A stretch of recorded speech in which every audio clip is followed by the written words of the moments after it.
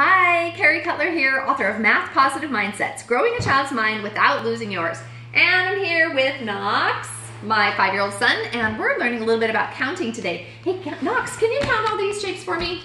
1, 2, 3, 4, 5, 6, 7, 8, 9, 10, 11, 12, 14, 15, 16, 17. Let's slow down a little bit.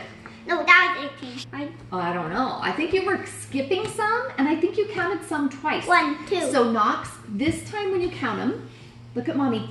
This time when you count them, can you put them over here when you're done counting it? Okay. So pick it up and bring it over here. And 1. Good. 2. 3. 4. 5. 6. 7. 8. 10. 8. 9. 10. 11. 12. 14. 13. Stick your tongue out a little. 6. 13. 14. 15. 15. You got it. Excellent job, Knox. 16. So sometimes when kids are first learning how to count, they are a little bit confused about some of the most important parts of counting. And they are good with the counting sequence, but they get excited and they count too fast. They either count things twice, or sometimes they'll skip them, or they'll skip numbers.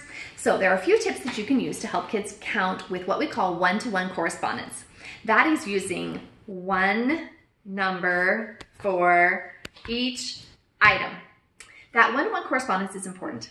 So some things that you can do to help with that are to literally have them move, Knox, no hammering right now, move those blocks to the other side of the table.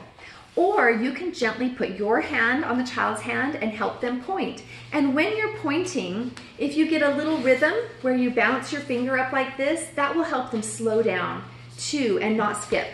It might also help for you to say to them, can you count slowly and loudly? You'd be surprised how effective that is for helping kids slow down and think a little more cautiously about their counting.